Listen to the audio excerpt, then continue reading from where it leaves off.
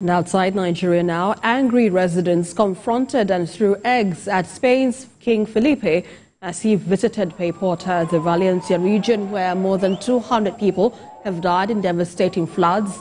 Some people in the crowd shouted "murderer" when King Felipe visited the flood-hit region, along with Prime Minister Pedro Sanchez and Regional Governor Carlos Mazon.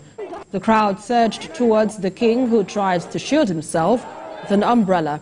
Well, at least 214 people are now confirmed dead from the floods, and the toll may climb higher. One of the latest confirmed dead was a 70-year-old woman whose body was found more than 12 kilometers from her house.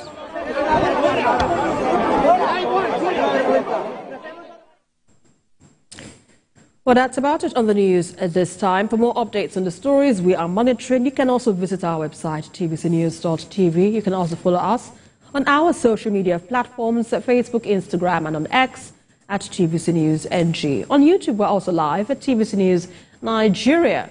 Many thanks for watching. I will see you again at the top of the hour. Bye for now.